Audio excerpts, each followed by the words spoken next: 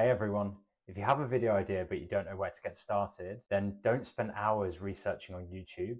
Just watch this video where I create an AI system that will automatically research videos exactly like yours and find untapped niches and key points to cover.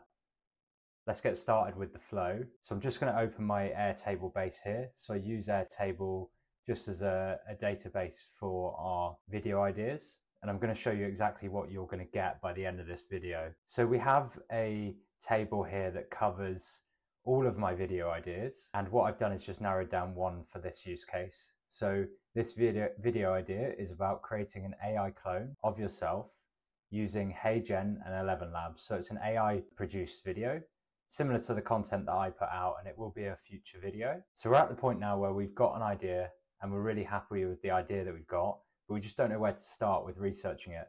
So this flow is going to solve that problem for you. And what it's going to do is once we click the trigger to generate, it's going to generate video research.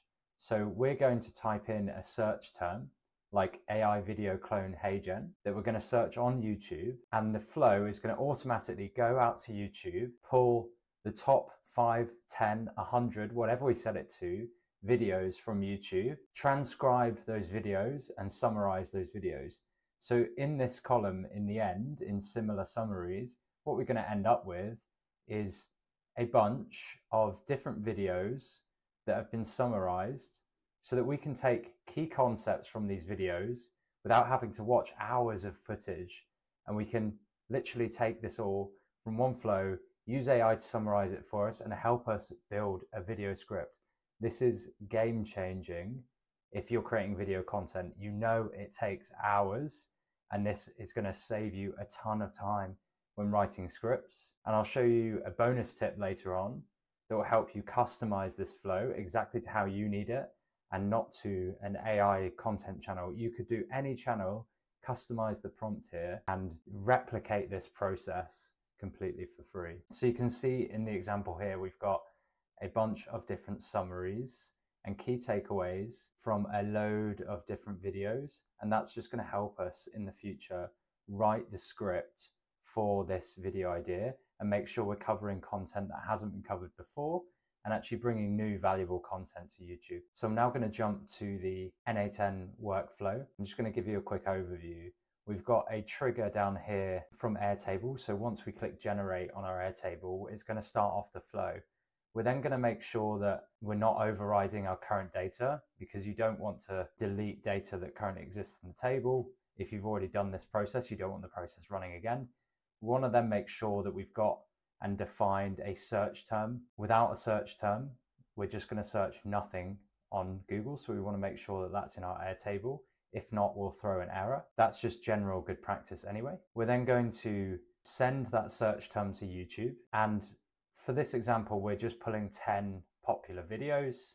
We're pulling all the details of those videos. We are then removing any shorts. We're only interested in long form content for this, but you might be interested at home in your own short form content, and therefore you could filter for longs. And then finally, we are going to get the transcript, and that's in a separate flow that I've covered in a different video, but we'll cover it here, and then append that data to Airtable. So it's as simple as that. We are grabbing the data from our search term in YouTube, we're grabbing the transcript, summarizing that using an AI node, and putting that data back so that we have the 5 top videos that rank for our current content idea and can take the key takeaways and expand on those in our video. So if you're enjoying the content so far, I'd love if you could go down below and give a like and subscribe. It really helps my content reach more people and build this community around these flows. So I'm going to go into a previous execution of this flow to show you exactly what data goes through.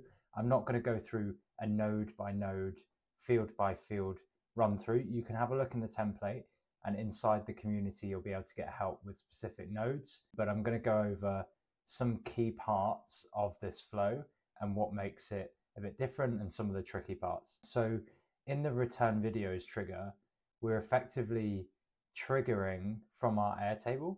So if we go back to our table here, we have this generate video research trigger. What we're going to do is hit generate here to tell N8N that we are waiting for a generation of similar video to go and search for similar videos for this title, for this idea, but actually just using this search term. So that's going to update this field, which is our actual trigger. So if we go into the return videos here, you can see generate video research updated is our trigger here. We're then going to just take the search term, which if we go back to Airtable was AI video clone HeyGen. So this is the search term that we're going to send to YouTube, and these are the videos that we want to see. So then what we're going to do is some basic validation. So like every good flow, we check that the trigger was activated in the last 5 minutes to narrow down. And then we also check that the inputs exist. If the inputs exist, or don't exist rather, and we try searching it on YouTube, then we're just going to get failed runs, failed use of API keys, and actually that's going to cause us a lot more issues. So we have an error node that basically just goes back, and in our generate video research column, which was the drop down here, we have an error flag, and that will error and show us exactly what was missing. Here you go, inputs missing, search term, and then link us back to the flow, so that we have a nice easy way to get back to the same here. We just have a progress update. So actually this turns from generate to in progress back in our fields, just to show us that actually this flow is working, because sometimes this can take a couple of minutes. So we want to make sure that we know that it's working and it's not just bugged out. We then have 2 loops, and I'll cover these at a high level, but the reason we have the outer loop is because we want to just consider one video idea at a time, just to make it easier for processing. So I've put a loop here where we just go for one search term, retrieve using the YouTube node videos published after X time. So I've set this to 2000. If you wanted to change this to 2 days, for example, we could change this 2000 to 48. So it's up to you which search parameter you use. And also then we're just passing in the search term. So we're saying, look for the 10 videos that are most relevant, i.e. most popular, for this query, i.e. search term, published after this date. So that retrieves the videos. We then need to get the video details. So when we retrieve the videos, it doesn't give us all the information we need. So we want to pull all the information for that video. So we use this star term, which pulls all of our fields. And that's an SQL term there. We want to, in this use case, get rid of all shorts. So we remove all shorts that are less than 3 minutes. And that's just a filter by the YouTube details. We then want to pass into where our AI processes. So what we're doing here is we are setting the URL and passing it into the secondary loop. This secondary loop is receiving the 10 items, or 9 because we filtered one out because it was a short, the 10 YouTube top trending videos for that search term, and those are then going in this subloop where we retrieve a transcript and we update the Airtable with the summary. So one thing we didn't cover at the start was this is done on a video by video basis. So we actually have another table here which takes in individual rows of all of these different videos. So you can see we've got video title, the channel, a summary of the video. So all of the insights from our transcription process get put into an individual row in this ideas table.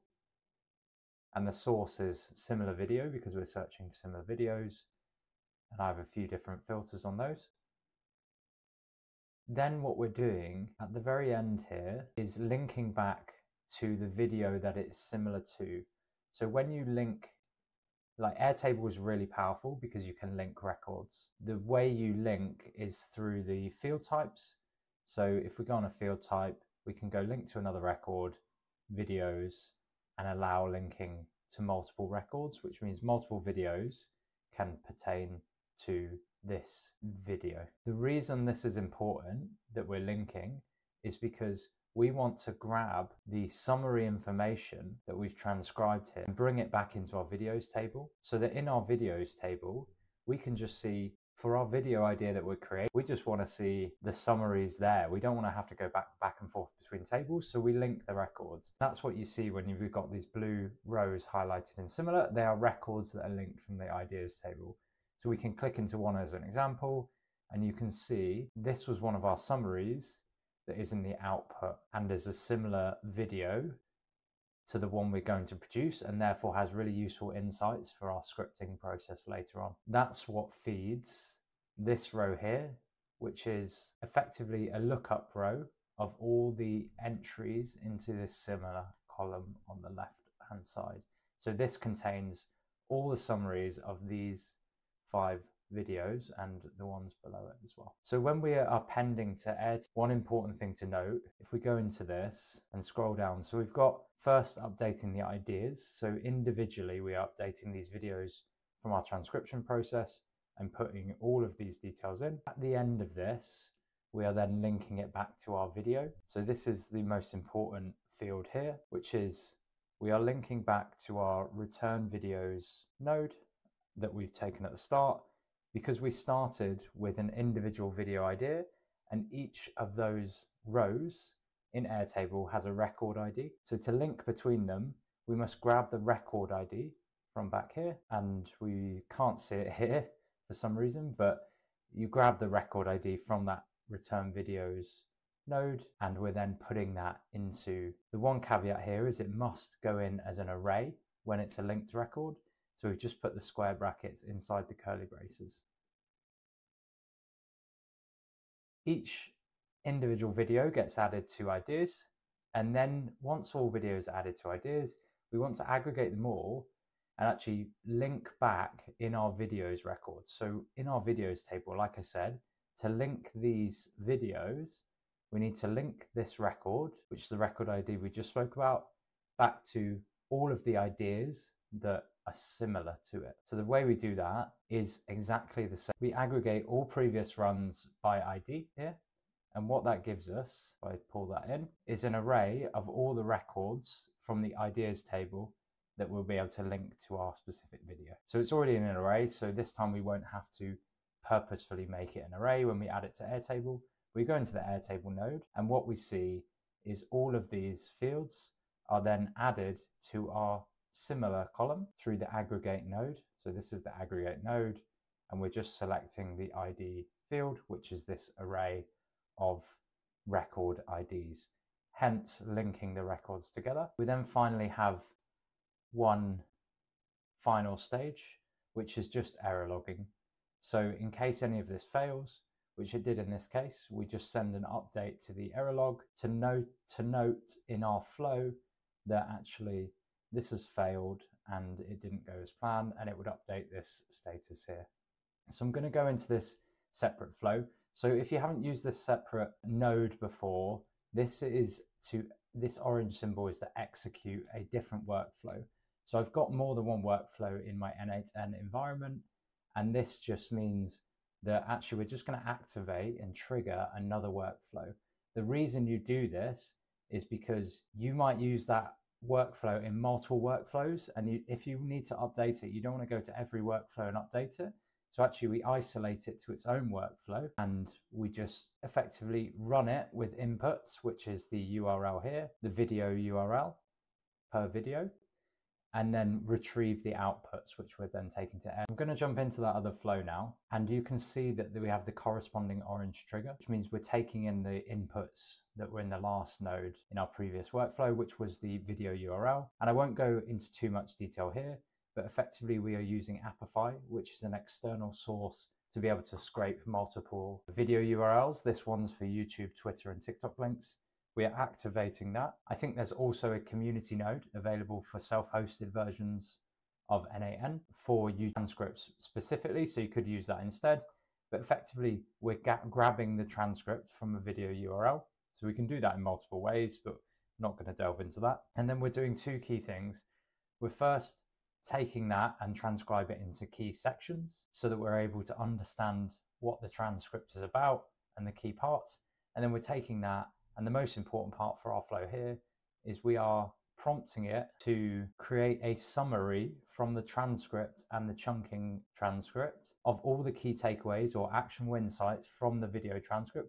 So without having to watch the video, we're able to take the summaries. And the reason this is really powerful is because imagine having to do this without pulling these insights through the transcript. You'd have to watch all 10 of these videos just to get an understanding of what similar content was like. But instead of that, you can get that similar understanding directly into your Airtable, all in one column, as we've seen here. So super powerful. This is the summary of 5 different videos. You can see we've got all the different key takeaways of all of these videos. And the most powerful thing about this is you can take all that information and feed that into a script to isolate certain key takeaways that were not mentioned or bring more value to your video so that you can create more value with your content on YouTube. So I hope that was really helpful. If you want access to this, you can grab it in the link below the video and let me know how you're going to use this. I'd love to see some comments down below about how you'd use this and how you see this fitting into your content creation process. Thanks guys. Have a good one.